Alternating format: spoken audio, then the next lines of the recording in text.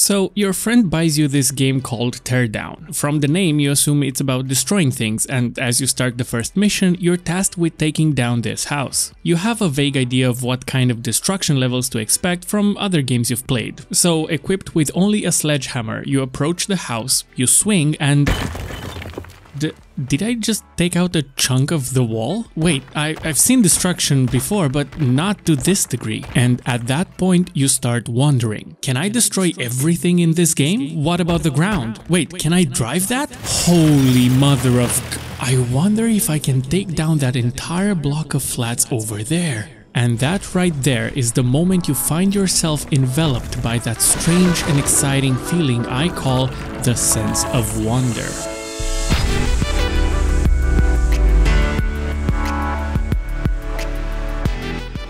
This video was sponsored by Manscaped, the definitive hygiene package designed specifically for the target audience of my videos apparently. I got here with me the Perfect Package 4.0, which is an all-in-one men's grooming kit for body hair removal from head to toe. It comes with a Lawnmower 4.0, which is a lovely little cordless and waterproof shaver with an LED light and skin-safe technology that prevents nicks and cuts when you use it to remove hair anywhere on your body. Also included in the package is the Crop Preserver liquid deodorant and the Crop Reviver toner spray. Oh, and I was told that for a limited time, if you get the perfect package at manscaped.com, you'll get 2 little gifts. One being this shed travel bag to carry everything around easily, which by the way works lovely with a travel mode on the lawnmower. Tap the button on the front 3 times to turn that on. And the second gift is the Manscaped anti-chafing boxer briefs. They are made out of a microfiber blend which helps with the process of writing scripts about game design analysis. I think. So get 20% off plus free shipping when you use the code checkpoint at manscaped.com. Thanks again Manscaped for sponsoring this video. Oh, also a huge thanks to CJ from What's With Games who helped co-write this video. Make sure to check out his stuff on YouTube. Now, back to the video.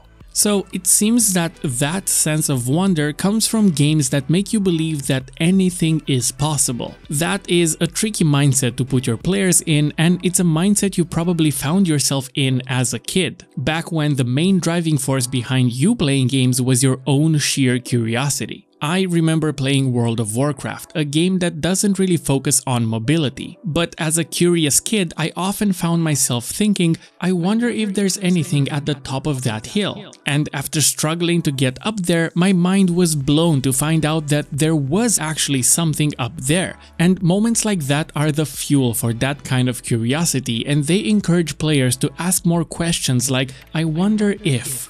This question right here seems to be the main ingredient in the soup of evoking a sense of wonder in players. It's about embracing that childlike state of mind and allowing your curiosity to take the wheel from the hands of rationality. There actually is a game that's 100% about cultivating curiosity, and I'm working on a video about it, so make sure to stay subscribed for that one. I also remember when I played an early version of Minecraft in 2010, back when there wasn't really a tutorial or much guidance to begin with, so I found myself asking that question constantly. Okay, I can punch dirt, but I wonder if I can also punch that tree over there. Oh wow. Okay, I figured out how to make a shovel, but I wonder if I can use different materials to make... Oh, I actually can. Nice. I wonder what happens if I keep digging down.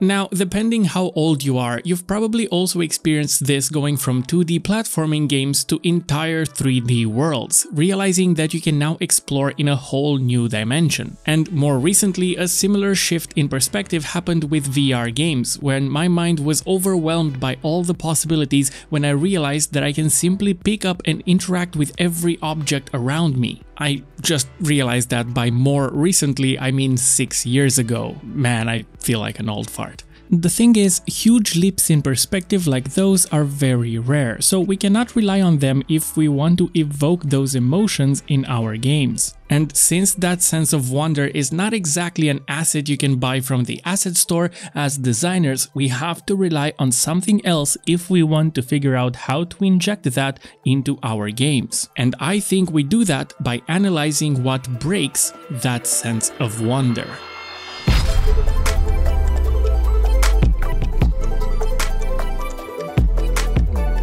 So you've probably noticed how my examples are quite old, and there's a reason why I keep bringing up the theme of this showing up in our early gaming days. And that's because I think there's a strong correlation between your gaming literacy and being able to feel that sense of wonder. It seems that the enemy here is your knowledge of how games work. As you play more games, you start seeing repeating design patterns, standards, and tropes that are used in a lot of games. And becoming aware of those patterns make you approach new games with preconceived ideas and assumptions of how those games work. And sometimes you're not even aware that you're doing that. For example, which one of these doors can you open?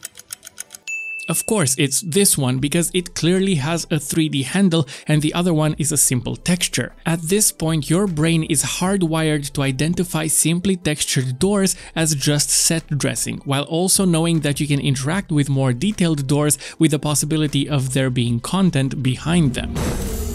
I honestly, truly didn't think you'd fall for that.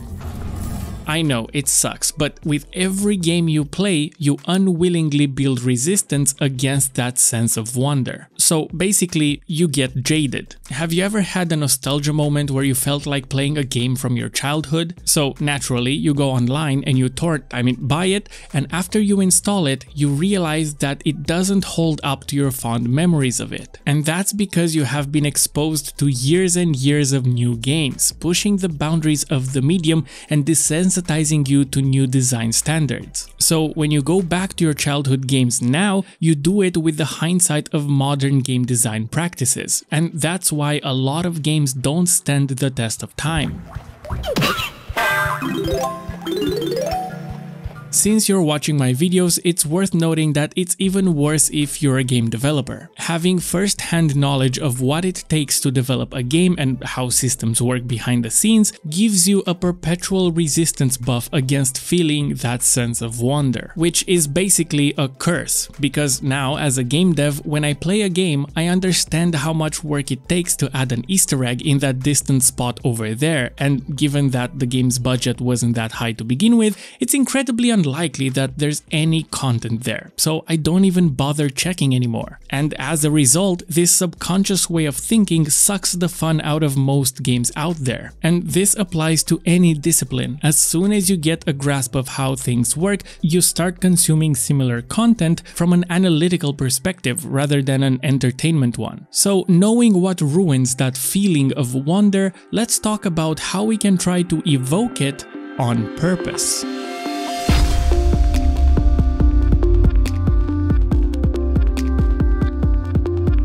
It would be lovely if this was a Unity plugin you could drag and drop into your project, but it's not. So in my process of researching this, I came up with 3 design concepts that could help trigger that feeling of wonder, starting with obfuscating information. It's a bit confusing and vague, but it's basically the idea of withholding information from your players. Think about playing games before the internet was a thing. If you wanted to find out if there is anything hidden in the darkness of Devil Dagger's starting area, you had to find that on your own, by actually playing and experimenting with the game. You had to invest your own time in order to answer those curiosity questions, compared to nowadays where you are one search away from getting precise Easter egg walkthroughs for any game really. There's a certain charm to having rumors and myths floating around the internet about your game, giving players something to look forward to even if it's not exactly gameplay content. I mean, try to look up the 17th Colossus and I think you'll understand. What I'm saying is, when you design your game, try not to spoon-feed the player everything the game has to offer. Leave some things out on purpose, because your players will find those things eventually. And I don't know about you, but I get a certain adventurous feeling knowing that I have to step outside of the game on purpose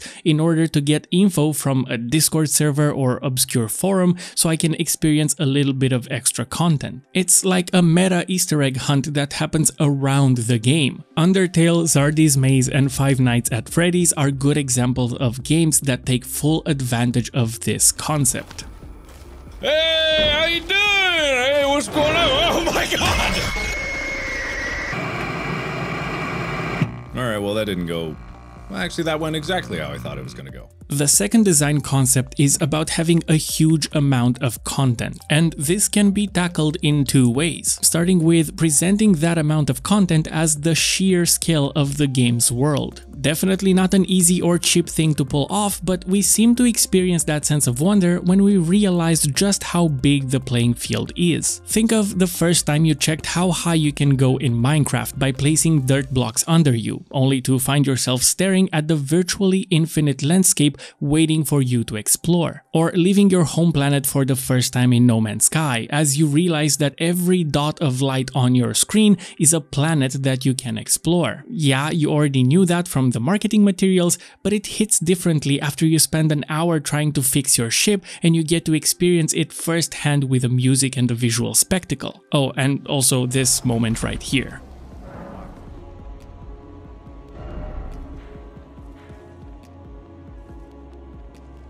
What the fuck? What the... Holy shit!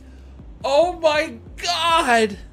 But obviously, procedurally generating a huge world without populating it properly is kind of pointless. So if your game doesn't have a randomly generated world, you can still use level design tricks to make your levels feel bigger. Like this section from the beginning of Half-Life 2, where you make your way through the apartment blocks and at this door you take a left and another left. This is the intended route, and we all took it because we were subtly guided by the level design and this light right here. However, what is not immediately obvious is that you probably also registered that door that was on the right. It had 3D handles, so you know you could have opened it, but it's too late now since you already took the intended path, so it's going to stay in the back of your mind as an alternative route that could have been explored. However, if you actually go back, you'll find out that it's simply a dead end, added there in order to create the illusion of choice. And that's not the only one. Half-Life 2 is full of this type of level design tricks, making City 17 feel much bigger than it actually is.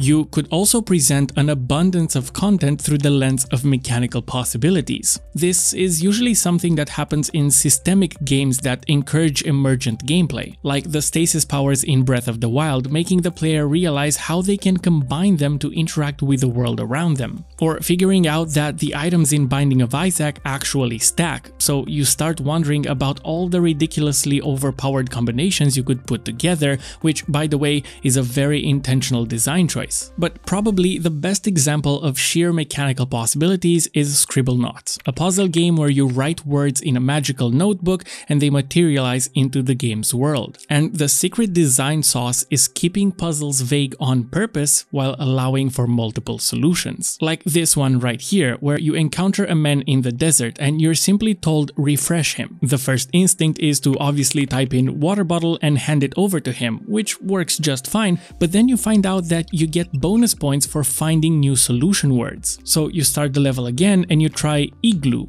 at which point you realize just how open-ended this approach is. Hat and water gun are also viable options, opening your mind to all the combinations possible in future levels.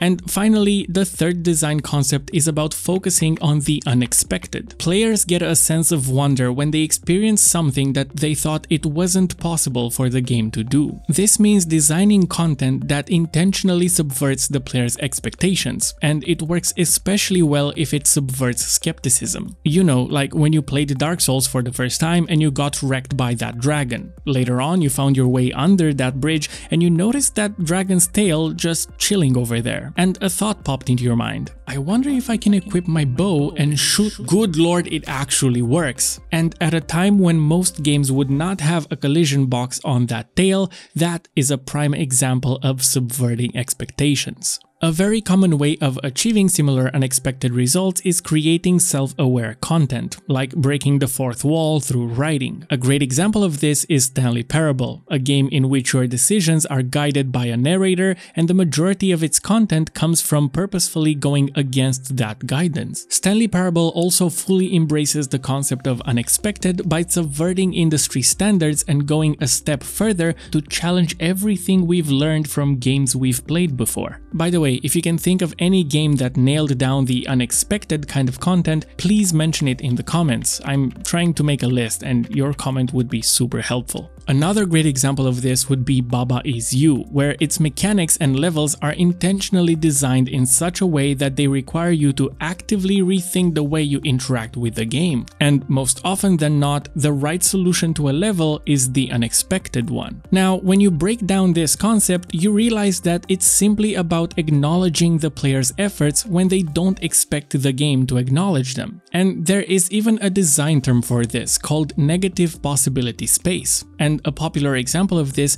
is Super Mario Odyssey, where the developers knew that it's possible to climb all the way up this pillar, and they acknowledged the player's efforts by placing some coins there. This is a pretty easy thing to do in most games, and it's very effective because as soon as the player's efforts are acknowledged, they are encouraged to keep up those efforts. And that right there acts as fuel for that sense of wonder, as their way of thinking kicks into curiosity mode, rationalizing thoughts like, if there was something all the way up this pillar, that means there might be something in other hard to reach spots in this game. And that way of thinking is something quite rare that we should cherish and hold on to, because as we grow older, we're less likely to encounter that sense of wonder. So as players, it's important to consciously try to let go of our skeptical assumptions and allow ourselves to be immersed and carried by the game experience. Oh, and if you're a developer, whenever someone breaks your game and they reach a spot they weren't supposed to, make sure to add a little collectible there. One day, a player will really appreciate that.